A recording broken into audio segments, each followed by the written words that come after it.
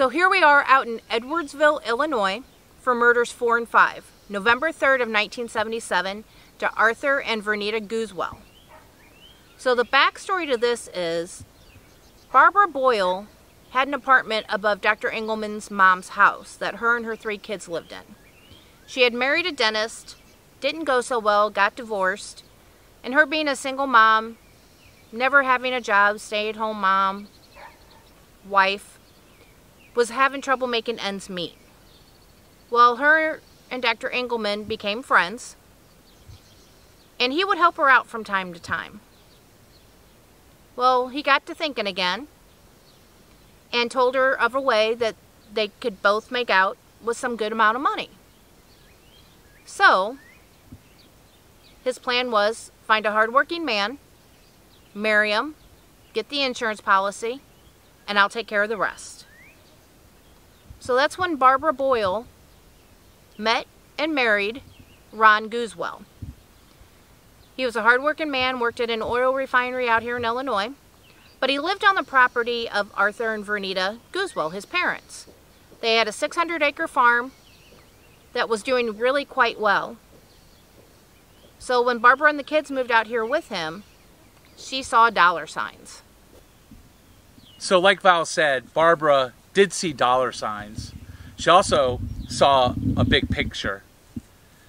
And the discussion between her and that monster, Dr. Glennon Engleman, was that she would have Glennon take out Ron's parents, Arthur and Vernita. And then Ron and his brother would inherit a 600-acre farm that was doing really well, worth about $600,000, and split it right down the middle. So Glennon decides he's going to take on that challenge and job, dress up really nice in a nice suit with a briefcase. He put a .22 caliber handgun in the briefcase and some rope. And he also got his friend Bob Handy. And they drove all the way here to Edwardsville from St. Louis. The original plan was that they were going to just make it look like a robbery gone wrong. And Engleman tie up Arthur and Vernita and then ransack the house. But I think Engleman actually got excited, like overly excited. And he ended up shooting Vernita execution style. And then also shooting Arthur execution style. And forgetting to tie them up. Now, Vernita actually passed away, but Arthur didn't. But Engleman didn't know that when he left. So, Arthur regains his consciousness, finds his phone, and calls 911. And that's when you hear on the phone to the 911 operator, Arthur saying, "I've been shot, and my wife's been shot also." When police and EMTs arrive, Vernita was pronounced dead on the scene. And they took Arthur to the hospital, where he ended up passing away. But before he passed away, he murmured and mumbled, "There were two. There were two."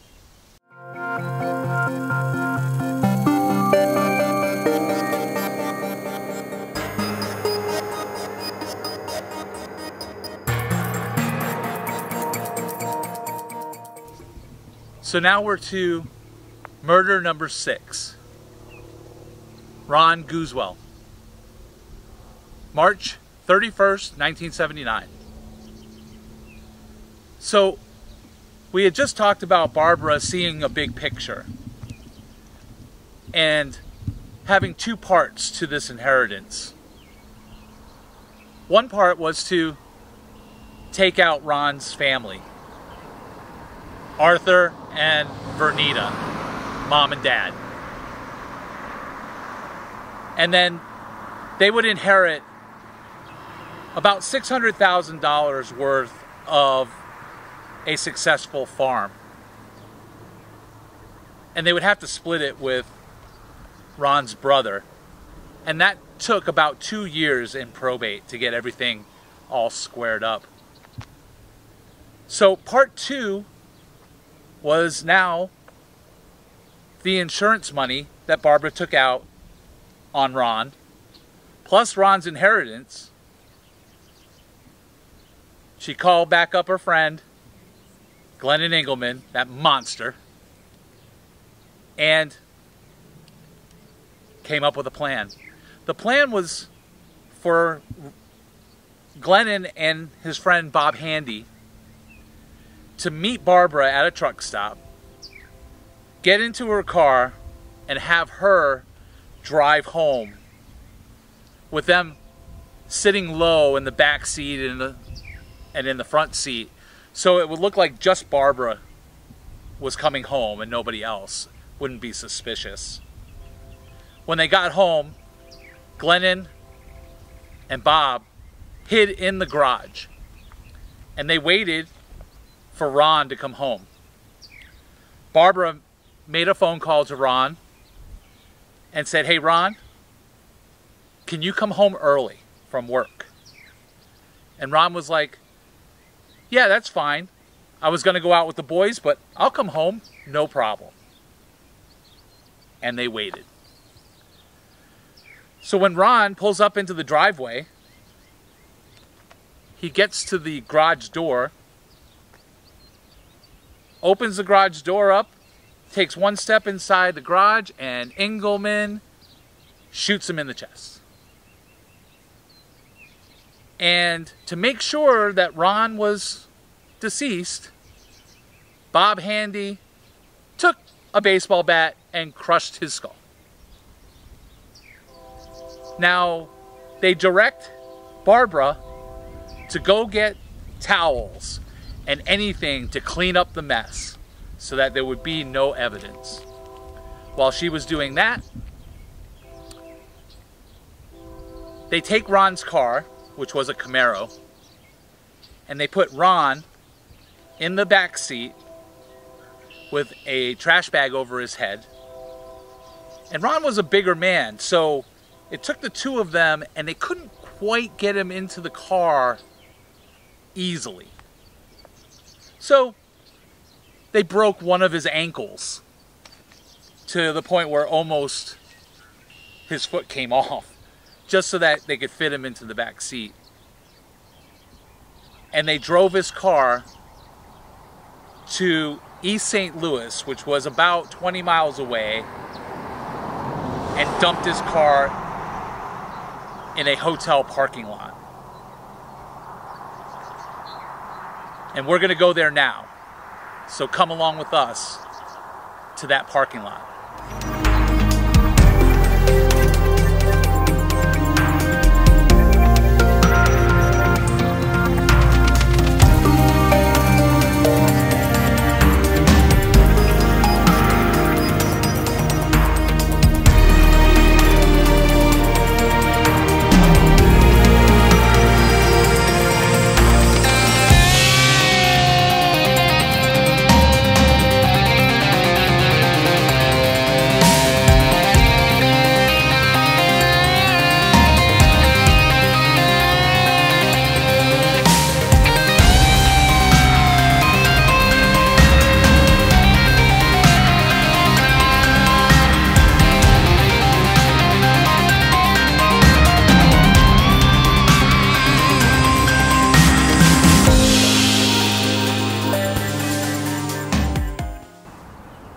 So after Dr. Engleman and Bob Handy got Ron in the back seat of the car, they left the house. They went back by the truck stop, picked up their vehicle. That's when Bob followed Dr. Engleman to where we're at now. Now we're in East St. Louis, Illinois, where Dr. Engleman would park the Camaro over here on the west side of the parking lot of the old Coleman's Plaza. Well, the vehicle stood there for 5 days till anybody investigated it. Upon investigation of the vehicle, they found Ron in the back seat with a plastic bag over his head, and they found condoms in his pocket to make it look like a prostitution gone bad. So now at this point, Barbara has a little legal battle to handle. Ron's brother Richard didn't believe that Barbara deserved any of his parents' wealth, so of course he took her to court. Well, Barbara won.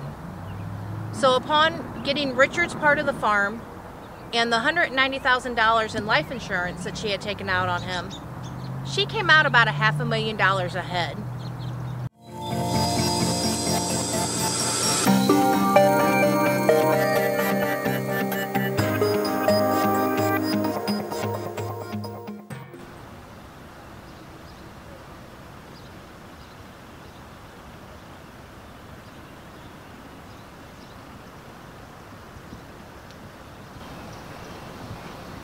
So here we are at 3500 South Grand, South St. Louis. We're in the back parking lot of the building where murder number 7 happened, Sophia Barrera. And her backstory of how she got with Engleman was, she owned a dental laboratory, and Engleman would send his denture impressions to her. Well, he was not the best dentist, and when he did his impressions and would send them to Sophia, they had a lot of imperfections. So her people would have to work harder at getting these right for the patients. Well, of course she was going to have to charge him extra, which Dr. Engleman didn't like. He didn't like the fact that he got charged more money than other people. She tried to explain to him it was all because of having to fix the problems. Well, after time, Engleman wound up owing Sophia $15,000. And she had been nice about waiting to get the money, and at some point she decided to get a lawyer and to sue Dr. Engleman for this money. So after Sophia hires her attorney to get the $15,000 back from Engleman, Engleman thinks that blowing Sophia up is the best course of action. And that is so insane to me that that would even be a thought. But in Engleman's case, it was. He grabs a trash bag, puts a bunch of dynamite in it, and sets it up against her garage door at her residence. Luckily, there was a boy passing by who was curious in what was in the bag. So he opens it up just a little bit to see that he didn't want any part of it, and he got out of there. It rained that evening, so because the bag was slightly opened, everything inside got wet. And when it was time to detonate, it malfunctioned, and it barely even made a mark on the garage door. But it surely sent a message to Sophia, and she actually dropped the lawsuit against Engleman for a moment.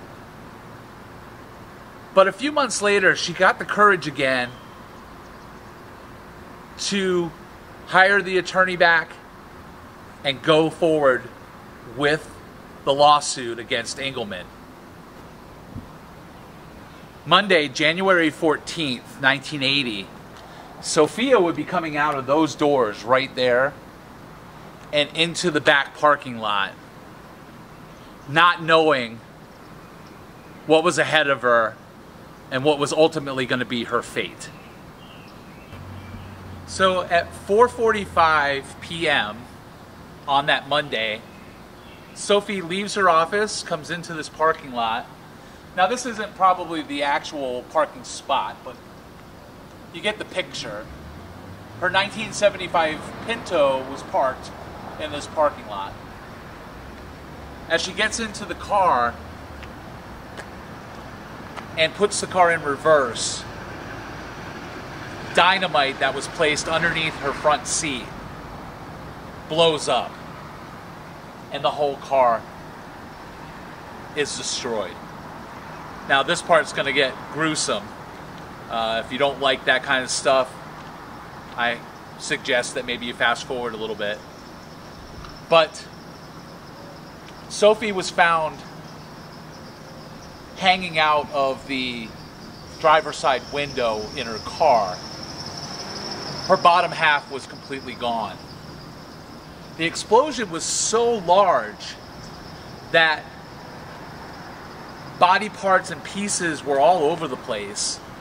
And even her steering wheel was actually found on the roof of this apartment building right here. That's quite a blast.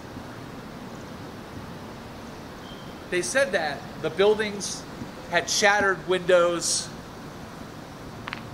It looked like spackle all over the apartment complex of body fluid and pieces. They even found one of her ears that still had her earrings in. And they found one of her feet with the stocking still on it. It's just an amazing event that happened here. And it was so gruesome that the police and the firemen had to block off the whole street because there was about 100 people out here onlooking, wanted to know what was going on, wanted to see Sophia, wanted to see them extradite her out of her car. And once they did and put her on the stretcher, they say that it looked like only half the stretcher was needed.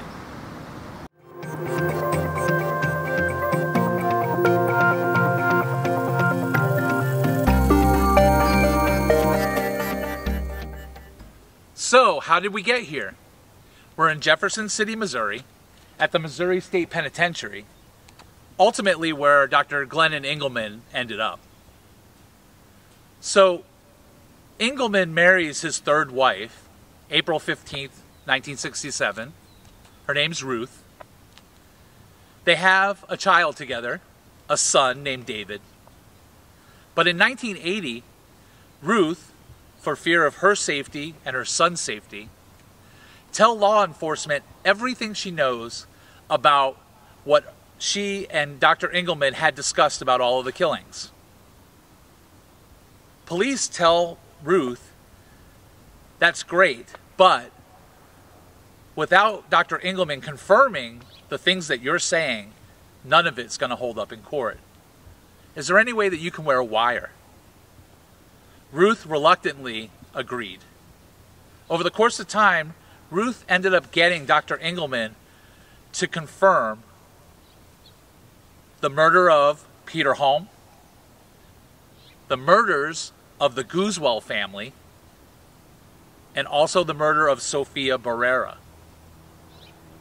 And because of that, it ended up getting him convicted. Now in Illinois, he gets life without parole for those murders, those killings. In Missouri, he gets life with the possibility of parole after 50 years. And from what I understand, he makes a deal in Illinois to be able to serve his term here in Missouri. And that's why he ended up at this penitentiary. He ultimately dies of diabetes. And that was March 3rd of 1999. I believe he was 72 years old. So he ended up serving his life sentence right here in Jefferson City, Missouri at the Missouri State Penitentiary.